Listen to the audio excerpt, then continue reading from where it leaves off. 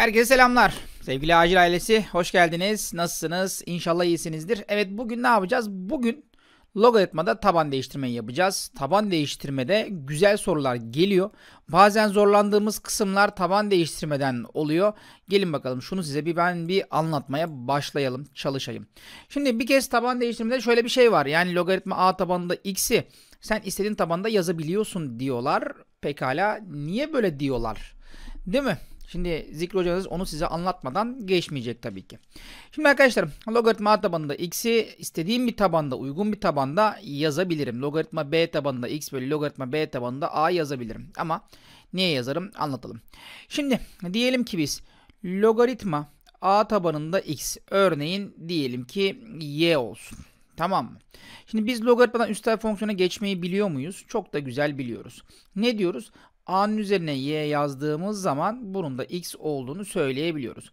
Şimdi bu eşitlikte ben her tarafın istediğim tabanda logaritmasını alabilir miyim derseniz bence alabilirim. Yani ben buraya logaritma b tabanı, şu x'in yanına da logaritma b tabanı yazabilirim. Şöyle logaritma b tabanında, şurası da x olacak.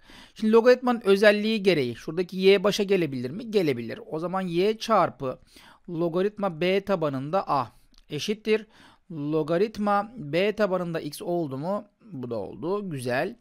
Şimdi benim derdim y'yi bulmaktı. Şimdi y'yi bulacaksam y'nin çarpanına bölerim. Yani her tarafı logaritma b tabanında a'ya bölersem y eşittir logaritma b tabanında x bölü logaritma b tabanında a gibi bir eşitliğim olmuş olur ki buna taban değiştirme derler. Yani sen logaritma a tabanında x'i istediğin herhangi uygun bir tabanda, uygundan kastım pozitif olsun ama 1 olmasın, b tabanında x, b tabanında a yazabiliyormuşsun. Bu önemli. Bunu yapacağız.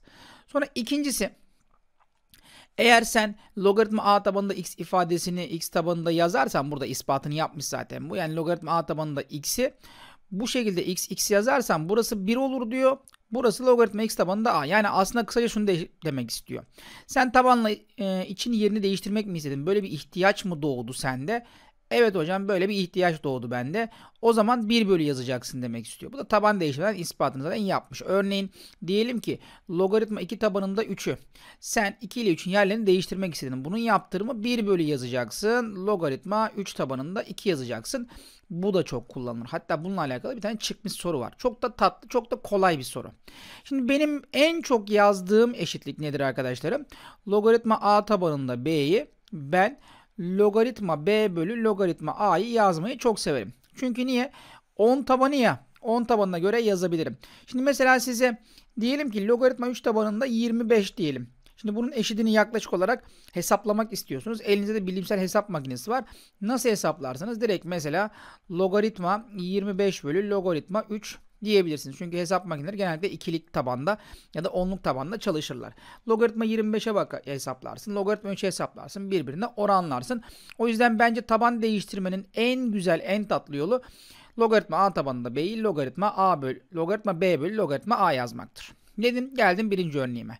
Hangileri doğrudur diyor. Ne yaptığına bakalım vatandaşın. Bunun tabanı 10. Ne yapmış? 3 tabanında yazmış. Yani logaritma 3 tabanında. Hocam ben bunu göremiyorum. Göremiyorsan şunu yap. Biraz önce sana söylediğim en tatlı eşitlik neydi? Log 3 tabanında 8. Log 8 bölü log 3 yazılıyordu. Bu da log 10 bölü log 3 yazılıyor. Ters çevireceğim. Log 3 bölü log 10 yazacağım. Bunlar gidecek. Buradan ne geldi? Log 8 bölü log 10 geldi. Bu da 10 tabanına göre olduğu için, hatta burası 1 olduğu için direkt log 8 geldi. Yani bu doğrudur diyebilirim. Tamam. Şimdi bu nedir? Bu logaritma ln 7. Şimdi ln 7 logaritma e tabanında 7 demek. Değil mi? Şimdi logaritma e tabanında 7'yi ne yapmış? 10 tabanına göre yazmış. Hani şuraya log 7 yazmış ya, ben de yazacağım. Log 7. Ama benim log e yazmam lazım. Benim bilgilerim bunu söylüyor. Bu adam ne yapmış? Log 10 yazmış. Olmaz, istemiyorum. Yanlış. Geldim buna logaritma 3. Logaritma 10 tabanında 3. Değil mi? Ne yapmış? Ln 3 yazmış. Yani aslında yukarısını logaritma e tabanında 3 yazmış. O zaman ben de aşağısını logaritma e tabanında 10 yazacağım. Tabii. Burası yukarısı oldu ln 3 artık aşağısı oldu e tabanında olduğu için ln 10. Sıkıntı var mı? Herhangi bir sıkıntı yok. Çözüm yeri bırakmışlar ama biz çözümü üstte yaptık. 1-3 bence 1-3 sıkıntı var mı? O 1-3'müş. Tamam mı? Sesim de var ya değişik gibi ha şey gibi Kaan Akademi'nin sesi gibi. Çıkıyor mu acaba? O adamın sesi çok hoş hakikaten. Benim biraz sabah olduğu için böyle çıkıyor galiba. Şimdi ifadelerinden hangilerinin sonucu bulunabilir? Şimdi gençler logaritma 1,5 logaritma kitabında 81 logaritma 60. Şimdi ben logaritma 1,5'u bir parçalayayım. Nasıl parçalayayım? Şöyle parçalayayım. Logaritma 15 bölü 10 diyeyim ben buna. Buna da logaritma 15 eksi logaritma 10 diyeyim. Logaritma 11 zaten. Logaritma 15'te 3 çarpı 5 olduğu için logaritma 3 artı logaritma 5 eksi 1. Şimdi logaritma 2 varsa logaritma 5 var zaten arkadaşlarım. Bunu biliyorum. Yani 1 eksi logaritma 2 diyeceğim artık. Bak hesaplanabilir diye hesaplamıyorum ben. Bunu biliyorum. Logaritma 3'ü de biliyor mu? Bunu da biliyorum. Bunu biliyor mu? Bunu da biliyorum. O zaman ben bunu hesaplarım. Hesabını kitabını yapmıyorum. Hesaplarım. Logaritma kitabında 81. Biraz önce dediğim şey aslında. Bunu 10 tabanına göre yazdığım zaman logaritma 81 bölü logaritma 2 yazdığım zaman hani bilimsel hesap makinelerinde biliyorsunuz dedim ya o olay. Sanki biliyormuşum gibi soruları da görmedim. Yani tamam PDF'ler elimde ama vallahi açıp bakma fırsatım çok olmuyor. 4 tane logaritma 3. Burası da logaritma 2. Logaritma 3 var mı gençler? Var. 4 katını bulabilir miyiz? Bulabiliriz. Logaritma 2 var mı? Var. Bunu da bulabilir miyiz? Bulabiliriz. Oranladığımız zaman cevabı da bulabiliriz. Hesaplayabiliriz ama hesaplamayacağım. Geldim buraya. Logaritma 6 artı logaritma 10 diye yazabilirim bunu. 6 çarpı 10'dan. Logaritma 6 logaritma 2 artı logaritma 3'tür. Logaritma 10 da zaten bildiğimiz 1'dir.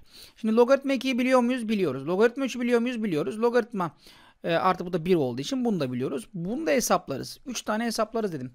Doğru mu acaba? İkinci örnek 3'ünü de hesaplıyormuşuz. Tamam. Yani onluk tabana çevirdiğin zaman bu da çözümünü yine oraya yapmışız. Olay bitiyor. Örnek 3'teyim ben. Bak ne yapmış? Logaritma 9 tabanında 16, 9 tabanında 16. Aslında orijinal hali şöyleymiş ki logaritma kök 2'nin 16 yani tabanı kök 2. Artık biz bunları direkt çerez niyetine yiyoruz. 2 üzeri 1 bölü 2 burası da 2 üzeri 4. Artık 4'ü 1 bölü 2'ye bölmem lazım. 4 bölü 1 bölü 2 çarpı logaritma 2 tabanında 2. 4'ün 1 bölü 2'ye bölünmüş hali 4 bölü 1 çarpı 2 bölü 1'dir. Logaritma 2 tabanında 2 de 1 olduğu için bu da 8'dir. Biz hiç çözümlerin olduğu yere yapmıyoruz ha. Neyse. Hadi bunu yapalım. Logaritma 3 tabanında 5. Şimdi bak. Şimdi logaritmalı soru çözüyorsun ve bir şey çıkmıyor. Tamam mı? Yani onu yaptın, bunu yaptın, özellikleri kullandın, çıkmadı mı? O zaman ne yapacaksın? Taban değiştirme mi acaba bu diyeceksin. Yani taban değiştirme olabilir mi diyeceksin. Oradan bir hareket edeceksin. Genellikle böyle zor sorular ve böyle ipucu olsun. Kesirlerdeki işte atıyorum logaritma tabanında 5m ise işte m artı 2 bölü 2 eksi 2m'li böyle bölülü şeyler genellikle taban değiştirmeden gelir. Bu ipucu olsun. Kural kaydı değil. Tamam ipucu olsun. Şimdi mesela ben bunun tabanını 3'e göre yazabilirim. Değil mi? Yani bunun tabanını 3'e göre yazabilirim.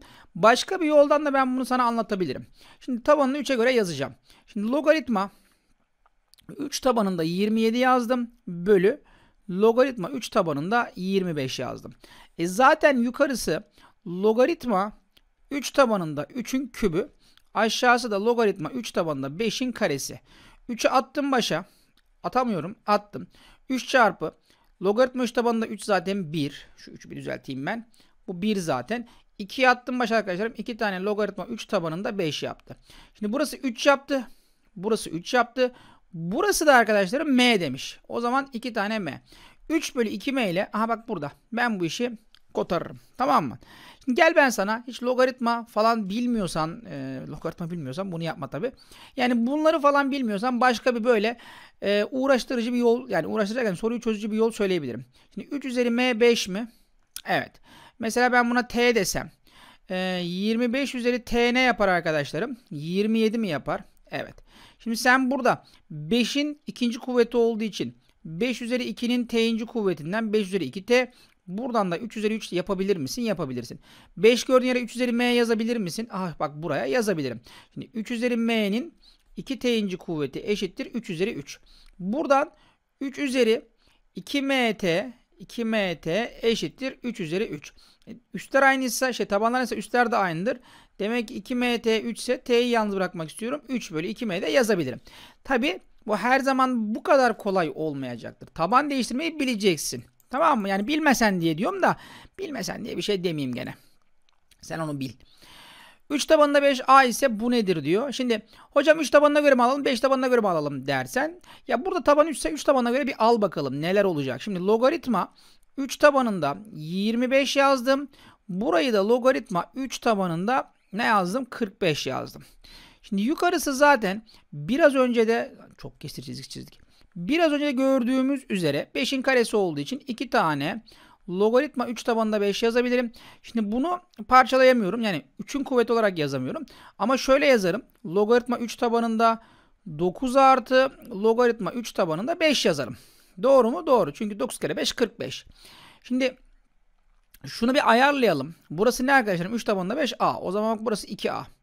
Şimdi bunu direkt biz 3'ün karesi olduğu için 2 yazabiliriz artık buraya kadar geldiysek. Artı logaritma 3 tabanında 5 de a'dır. 2a bölü 2 artı a ile bu soruyu da halletmiş olduk. Taban değiştirme bak ne dedim? Hani böyle bölülü 2a bir şeyler falan diyor dedim ya o bu işte. E doğal logaritma tabanıdır. E'yi ln 9x ise bu nedir diyor. Şimdi bunun tabanı e değil mi? O zaman ben de bunun tabanını e yapacak şekilde yazayım bakalım. Şimdi logaritma 3 tabanında e'yi ben nasıl yazayım? Tabanı e olacak şekilde. Logaritma e tabanında e. Yani burada e var ya ondan dolayı. Ya çıkmazsa silerim sıkıntı yok. Logaritma e tabanında 3. Şimdi logaritma e tabanında e aynıysa burası 1 arkadaşlarım. Logaritma e tabanında 3'ün adı da ln 3. Çünkü tabanı e ise buna ln olarak isimlendiriyorduk. Bu 9 demiş arkadaş. Sıkıntı yok bizim için. Bunu 3'ün karesi yazarız. 2'yi başa atarız. Ln 3 olur sana x. Buradan da ln 3 eşittir x bölü 2 deriz. Buraya x bölü 2 yazacakmışım. Yazayım. Birinci aynen yazılır. İkinci ters çevrilir çarpılır. Mantığından 2 bölü x gelmiş oldu. Yapıyoruz da doğrudur inşallah. Şimdi geldik. Ben bir bal şerbeti içeceğim. Bir bekleyin. Şimdi bu adamın canına okur. Ben size söyleyeyim yani. Şimdi ne yapacaksın? Ne edeceksin? Zaten bu örneklerin cevabına baktığın zaman kesirler a çarpı b'ler 1 artı a b'ler falan havada uçuşur bak. Gördün mü? A artı 2b bölü 2 artı b. Şimdi bunu nasıl yapacaksın? Uyanık olacaksın. Şimdi arkadaşım burada kaç tabanında çalışmış? 5 tabanında. Şimdi yani 5 daha fazla. Burası 5 değil, yukarısı da 5 olabilirdi. Önemli değil. 5 sayısı burada daha fazla dolanıyor değil mi? O zaman 5 tabanına göre al sen bunu. Şimdi nasıl alacaksın? Logaritma 5 tabanında 18 diyeceksin. Bölü logaritma 5 tabanında 12 diyeceğim. Bu ilk önce bir tercih. Kural kaide değil. Şimdi bunu nasıl yazarım ben? Logaritma 5 tabanında 9 artı logaritma 5 tabanında 2 yazabilirim. 9 kere 2 18. Bunu da logaritma 5 tabanında şimdi 6'ya 2 yazma. Çünkü elde 2 var ya 4'e 3 yaz. 4 artı logaritma 5 tabanında 3. Tamam mı? Tamam. Güzel. Şimdi burası artık 3'ün karesi olduğu için 2 tane logaritma 5 tabanında 3 olacak. Bu garibe yapacak bir şey yok. Bu logaritma 5 tabanında 2 zaten. Geldim buna, bu da 2'nin karesi olduğu için 2'yi başa attım. Bu da logaritma 5 tabanında kaç olacak? 2 olacak. Artı logaritma 5 tabanında 3 olacak. Bunları yazdım. Bunlar artık buralarda bir yerlerde vardır. Var mıdır bakalım. 5 tabanında 2. Bak burası a'ymış. 5 tabanında 3, burası da b'ymiş. Demek ki burası 2b oldu arkadaşlarım. Burası artı a oldu. Şu 5 tabanında 2a imiş. O zaman burası 2a oldu. Burası da b oldu. Biraz bunun bir üst modeli nedir arkadaşlarım? Bu tabanla içi yer değiştirir. O değiştirirse biz de değiştiririz. Çok da fazla bir farkı yok. Mesela bunda var mı öyle bir şey? Herhalde. Bakalım. Şimdi kaç tabanda çalışıyorsun? 10 tabanda çalışıyorsun. Değil mi? Bak 10, 10. O zaman ben bunu şöyle yazabilir miyim? Ben bunu 10 tabanında yazayım. Yani logaritma 6 tabanında 30'u. Ben log 30 bölü log 6 yazabilir miyim? Yazarım ben. Log 30'u log 3 artı log 10 yazabilir miyim? Tabii yazarım. Bunu da log 3 artı log 2 yazabilir miyim? Hep çarpımdan gidiyorum. Yazdım gitti. Log 3 b imiş. Log 10 1. Artık bileceğiz. Log 3 b imiş. Log 2 artık log 2 ile log 5 varsa direkt bunlar kardeş gibi, diğerini 1 eksi a demek boynumuzun borcu. Bu bitti. Burada kalır bu. Artık şıklara göre bakarsın. Belki b eksi a artı 1 falan yazmıştır. Onu ben bilemem. Tamam mıyız? Anlaştık mı? Şimdi adam sana bunu vermiş. Bunu vermiş, bunu soruyor. Fark etmez. Şimdi bak, bu kalabalık zaten. Bu belli zaten. Yani bu 21 ile 63 sana sıkıntı çıkaracak. O zaman sen log 7 ve log 3. Bunların tabanları ne? 10 mu? O zaman bunu 10'a göre yaz. Yani buraya de ki log 63 yazayım de, aşağıda log 21 yazayım de. Bununla bir işlen bakalım. Şimdi bu logaritma 63 nasıldır be? 9 kere 7 midir? 9 artı logaritma 7. 9 kere 7 63. Burası da logaritma 7 artı logaritma 3'tür. Şimdi bunun cevabı x'miş. Ben bununla işlendim. Bunun cevabı x. Şimdi buradan logaritma 9'a 2 tane logaritma 3 yazma hakkım var artık o kadar mesainin üzerine. Artı logaritma 7 yazdım. Bölü logaritma 7 yazdım. Artı logaritma 3 yerine de y yazdım. Ben logaritma 7'yi arıyorum ya. Eşittir x. Şimdi arkadaşlarım bak, size bir şey göstereyim mi burada? Bak, iyi dinle bak. Şimdi logaritma 7 eşittir a diyeyim ben buna. Tamam mı? Hatta ben buradaki logaritma 3 yerine de y yazmak istiyorum. Öyleymiş ya. Bak şimdi. Logaritma 7'ye a de. Niye a de? Kolay olsun diye. Logaritma 7'lerle işler tarafı falan yapmaya çalışma. O zaman burası 2y artı a bölü a artı y. Ben a'yı yalnız bırakmaya çalışıyorum. Eşittir x dedim. İşler yapalım. 2y artı a eşittir ax, değil mi? Artı xy. A'yı yalnız bırakmak istiyorsam, yani logaritma 7'yi a'ları bir tarafa toplayacağım. X'ler y'ler buraya gelsin. O a da diğer tarafa gitsin. ax eksi a. Şuradan arkadaşlarım ben a parantezini alırsam x eksi 1 olacak. Burası da 2y eksi xy olacak. Artık her tarafı x eksi 1'e böldüğüm zaman da a eşittir 2y eksi xy bölü x eksi 1. Okuyamadım ki. 9 öyle mi? Öyle mi? Öyle mi? Y parantezini almış. 2 eksi x bölü x eksi 1. Eksiyle çarpmış. Çok önemli değil arkadaşlarım onlar. Yani iki tarafı eksiyle çarpmış. Bizim için no problem. Niye burada a dedim buna? Kolay olsun diye. Logaritma 7'yi tekrar yazmak istemedim. Tamam mı? X türünden eşleni bulun diyor. 3 tabanında 36'yı vermiş. 4 tabanında 12. Şimdi kaç tabanında yazalım ki bunu? Şimdi logaritma 4. Şimdi 10 tabanında yazsam logaritma 12 gelecek. Logaritma 4 gelecek. Hatta şöyle yazsak ya biz bunu. Logaritma 4 tabanında 4 artı logaritma 4 tabanında 3 yazsam. Sorduğu şeyi. 1 artı şurayla ilgilenmem lazım, değil mi? Şimdi bunu da 3'e 9 yazsam, değil mi? 9 yazabilirim. Yazabilirim değil mi? Bak, 3'ün böyle tam sayıya çevirecek kuvvetleri lazım bana. Mesela bak, bunu nasıl ayıracağım bak şimdi.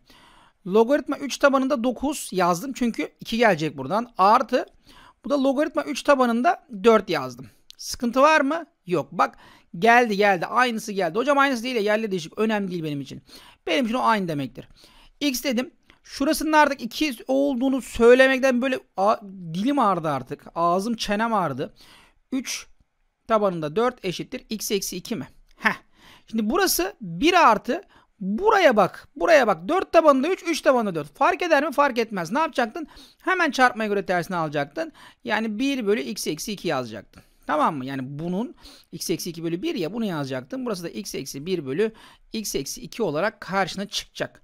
Yani burada evet şu taban değiştirme falan yapmadık ama yani bunları aslında yaptık. Şu özelliği kullandık. Şu yer değiştirme özelliğini kullandık. Takla attırma özelliğini kullandık. Ama yani nasıl yapacaksın? Sezeceksin işte. Yani bol bol soru çözeceksin. Bir formülü falan yok arkadaşım. Yani işte bağıntılar var. Artık insanın zihninin bir sınırı yok. Herkes ne düşünürse biz de onu düşünmeye çalışacağız. 2 tabanında 5x 1 bölü 5. Şimdi 1 bölü 5 defa uğraştırma beni. Bunu 5 üzeri eksi 1 yazayım ben. Bunu da 25 bölü 4 üzeri eksi 1 yazayım. Eksi 1 bölü eksi 1 1 olacağı için aslında ben logaritma 5 tabanında 25 bölü 4 ile iş kurmak istiyorum. Tamam mı? Bunda nasıl yapabilirim? Şu bölme var ya, bu bölmeyi direkt ben kullanırım. 5 tabanında 25 eksi logaritma 5 tabanında 4 derim. Şimdi burası logaritma 5 tabanında 5'in karesi olduğu için burası için bir şey yok. Ama şöyle yapayım mı? 2'nin karesi ya, 2'yi başa atayım. 2 tane logaritma 5 tabanında 2 yapayım mı? Sıkıntı olmaz değil mi? Yani şuradaki mantığın aynısı. Bu 2 başa gitti arkadaşlarım. Logaritma 5 tabanında 5. Nedir bu? 1'dir. Değil mi? Eksi 2 tane Bak şimdi. 2 tabanında 5 var. 5 tabanında 2 var. Yerleri değiştirmek istiyorsam direkt bunun çarpmaya göre tersini alacağını ispatladım. O zaman 1 bölü x yazacağım.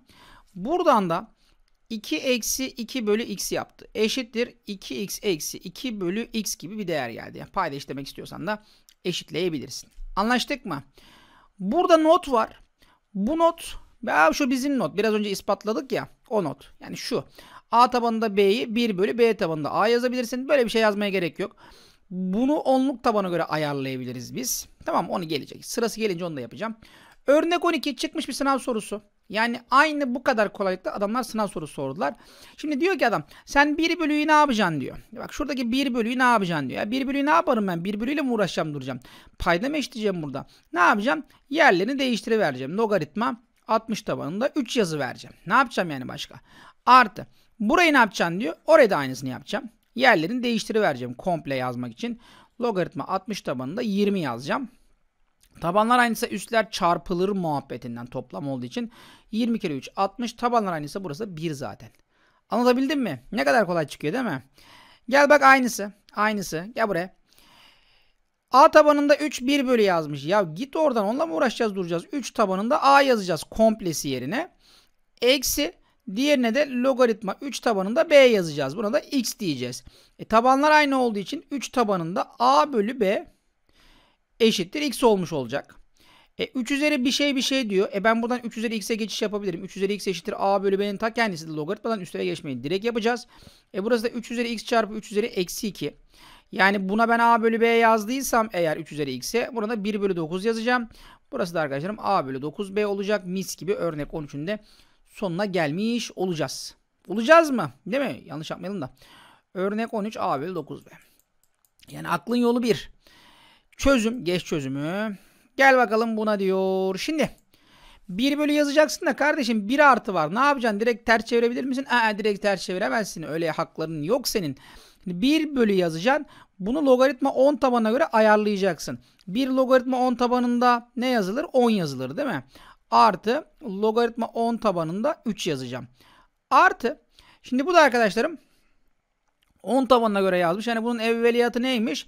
Logaritma 30 tabanında 3'müş değil mi? O 10 tabanına göre kendi kendine yazmış. Tamam. Şimdi burası ne yapacak? Aslında burada bir sıkıntı yok. Şunda bir sıkıntı yok da bunda bir sıkıntı var.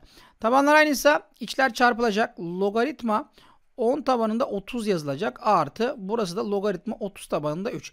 Bak şimdi. 1 bölü işte burada icabına bak diyor. 1 bölü ne yapacaksın?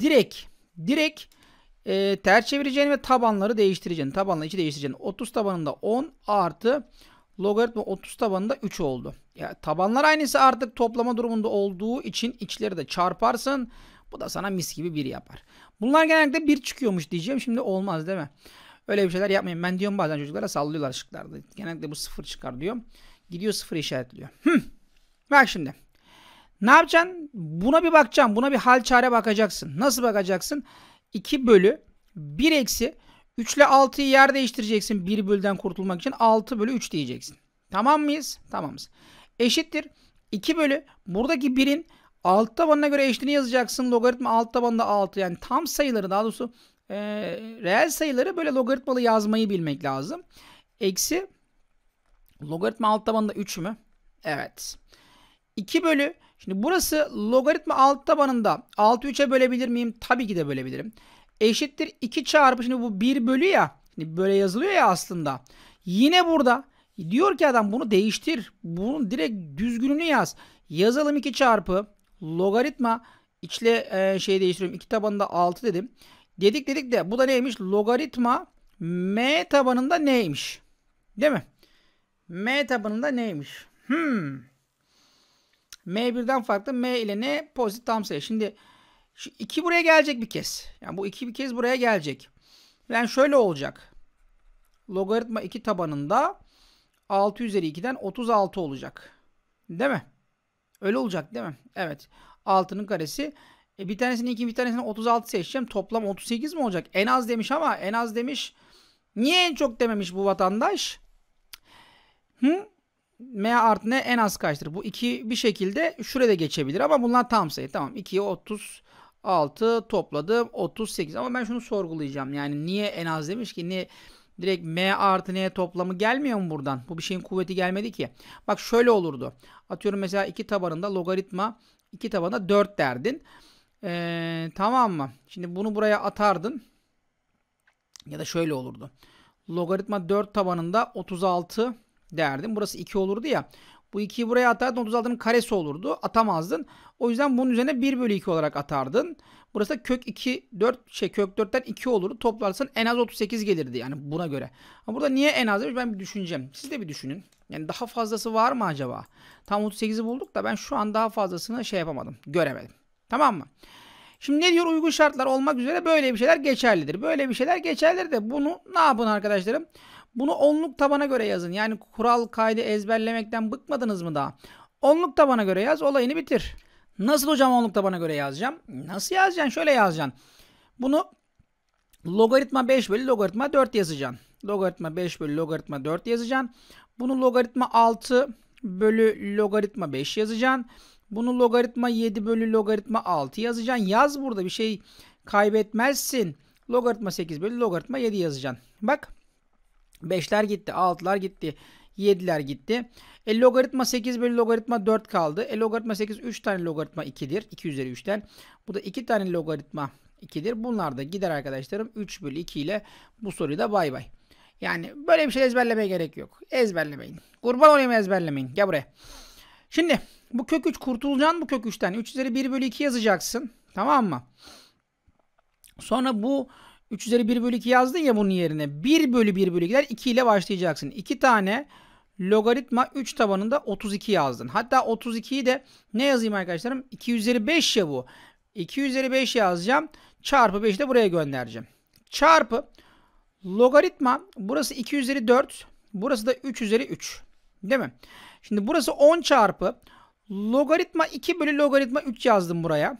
Çarpı 3'ü 4'e böleceğim. 3 bölü 4 yazmam lazım. Çarpı buraya da logaritma 3 bölü logaritma 4 yazdım. Direkt onluk tabana çeviriyorum. Logaritma 4 yazmadım değil mi? 3 bölü 4 çarpı logaritma 2 yazdım. Logaritma 2'ler gitti. Logaritma 3'ler gitti.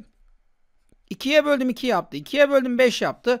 3 kere 5 15. 15'i 2'ye böldüm 15 bölü 2. Sıkıntı yoktur. Bence yoktur. Geldik bakalım buna. Şimdi log 5 bölü log 7. Şimdi aslında biz bunu taban değişmeden yapabiliriz. Ama üstteki özelliği kullanalım dedim. Şimdi ayıp olmasın. Şimdi bak. Nasıl yapabilirim? Bak mesela bununla bunu çarpabilirim. Tamam mı? Bununla bunu da çarpabilirim. Şimdi ben buna bir t diyeceğim arkadaşım. Şimdi yukarıdaki özelliği kullanalım diye aslında bunu buradan yapıyorum. Şimdi buna t dedim. Şimdi burasını logaritma 7 bölü logaritma 3 yazdım. Değil mi? Şimdi bana 7 lazım değil. Bana 5 ve 3 lazım. Şimdi ben burayı da logaritma 7 bölü logaritma 5 yazarsam olmaz. Tersini yazıyorum. Logaritma 5 bölü logaritma 7 yazıyorum. Tamam mı? Bak şimdi iyi dinle. Burası a oldu.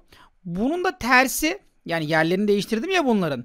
1 bölü t yazdım. Aslında logaritma 7 tabanında 5'e 1 bölü t yazdım. Bunu da bu şekilde yazdım. Bir sıkıntı var mı? Yok. Şu log 7'lerden kurtulayım diye. Çünkü buna ulaşacağım ya. Bak logaritma 3 tabanında 5 ne olmuş oldu? A bölü t olmuş oldu. 3 tabanında 5 a bölü t ama 5 tabanında 3 var. Hiç sorun değil. O zaman 1 bölü b derim. A bölü t derim. Benim derdim t'yi yalnız bırakmak mı? Evet. T eşittir a çarpı b ile bu da yalnız kalmıştır. Taban değiştirme yapabilir misin? Yapabilirsin. Sıkıntı yok. Özellikle zaten birbirlerini desteklerler. Tamam mı? Hangisini yapacaksın çok da mühim değil. Yeter ki sağlam öğren. Sağlam anla. 1 bölü 25 ne işin var 1 bölü 25 oralarda? 5 üzeri eksi 2 yazacaksın ona. Çarpı. Burası da logaritma 2 tane e bölü logaritma 5 yazabilirim. Hatta şu eksi 2'yi başa atayım. Eksi 2 ln 5. Şimdi ln 5 nedir? Logaritma e tabanında 5'tir. Çarpı şu 2'yi de bunun yanına atayım. 2 çarpı olarak. Bu da logaritma 5 tabanında e. Zaten yazıyor. İşte bak şöyle çaprazlama götürüyorlar diyor. Eksi 4'ü ben bir yazayım. Niye götürdüklerini ben her zaman söylüyorum. Logaritma 5 bölü logaritma e yazarsan, logaritma e bölü logaritma 5 yazarsan bunlardan gideceğini görürsün. Eksi 4. Yazıp da gör. Kurallarla değil. Kuralları unutursan vay halimize. Örnek 20. A çarpı B logaritma 17 tabanında 4 diyor. O zaman benim bir A'yı yalnız bırakmam lazım. Doğru mu? Yalnız bırakayım. O zaman buradan A eşittir. Logaritma 3 tabanında 17 mi? Evet. B eşittir. Logaritma 2 tabanında 9 mu? Evet. Şimdi A'yı şöyle yazacağım ama. Logaritma 17 bölü logaritma 3 yazacağım. İtiraz olan bence yok. B'yi de logaritma 9 bölü logaritma 2 yazacağım. Ama 9'u da 3'e göre ayarlayacağım. Hep asallara göre ayarlıyorum arkadaşlarım. 3'e göre ayarlayacağım. Şuraya 2 yazacağım. 3 üzeri 2 ya. Çarpı. Diğeri de arkadaşlarım logaritma 4'ü de şöyle yazayım. 2'nin karesi ya, 2'yi başa attım. Böyle logaritma 17. Burada ortalık toz duman burada. Savaş alanı gibi. 17 17'yi biçiyor. Logaritma 2 logaritma 2'yi biçiyor. Logaritma 3 logaritma 3'ü gönderdi. Ne oldu? 2 kere 3 değil. 2 kere 2 4 olmuş oldu. Gördünüz mü? Hangi özelliği kullanacağım hocam? İşte bir sürü özellik var. İşte oynayacağın soruyla. Yani onu kullan bunu kullan demiyorum ben sana. Bunlar tabi özelliklerin altında olduğu için şunu kullan şunu kullan diyoruz ama normalde ne yapacaksın? Başının çaresine bakacaksın. Şimdi AB buymuş. AC buymuş. X kaç birimmiş? X'in pozitif olduğunu söylemesine gerek var mı? Bence gerek yok. Çünkü niye? Burada tanımlamış ya, kökün içinde X var ya. O pozitif olduğu anlamına geliyor. Ama bir demeseymiş iyiymiş sanki. Bir de olmaz uzunluk olduğu için. Tamam. O zaman bunları çarpacağım ben. Şimdi logaritma X tabanında 9'u logaritma 9 bölü logaritma X yazmam lazım. Çarpı. Bunu da logaritma kök X bölü logaritma 3 yazmam lazım. Bir de 2'ye mi bölmem lazım? Alan istiyoruz ya. Şimdi logaritma 9 arkadaşlarım 2 tane logaritma 3'tür. Bölü logaritma X. Çarpı. Bu X üzeri 1 bölü 2'dir. O 1 bölü 2'yi başa atalım. 1 bölü 2'yi başa attım. Logaritma X yaptı. Bölü logaritma 3 yaptı. Çarpı 1 bölü 2 var bir de. Logaritma 3'ler gitti arkadaşlarım. Logaritma X'ler de gitti. 2 bölü 4 mi yaptı? 2 bölü 4'ten 1 bölü 2 yaptı. Şu ikiler de gitti sanki. Değil mi? Anlaştık mı? Bu da 2'ymiş. Gel bakalım diğerine. Şimdi burada kalalım arkadaşlarım. Burada kalalım çünkü saatimiz biraz epey oldu ya da okula yetişmem lazım. Burada bunu yapacağız. Tamam mı? Bir ileriki bir zamanda hemen arkasından yüklerim ben ama akşama falan çözerim belki. Burada bir kalıyoruz. Anlaştık mı? Şimdi buraya kadar konu anlatımımızı yaptık. Bunu yapacağız. Ardından sorularımız vardır illa ki. Sorularımızı çözeceğiz. Bu şekilde gidiyoruz. Yorumlarda bekliyorum sizi. Beğenilerde bekliyorum. Çünkü tanışmamız lazım. Nasıl gidiyor? Tarz uyuyor mu? Uyumuyor mu? Hızlı mı? Yavaş mı? Şöyle olur böyle olur. Ezber anlatıyor muyuz diye. Şöyle bir konuşsak fena olmaz gibi geliyor. Bir arada canlı yayın yapacağız. Yani orada da hem bir yarışmamız olacak hem de bir ödüllü yarışmamız olacak. Orada da daha çok tanışma imkanı buluruz belki. Kendinize iyi bakın. Ben Zikri Sezgin. Bu derslik benden bu kadar. Elimden şu anlık bu geliyor. Keşke daha fazlası gelse. Ama sınav yolculuğunda sizlere yardımcı olmak için var gücümle çalışacağım. Kendinize iyi bakın arkadaşlarım.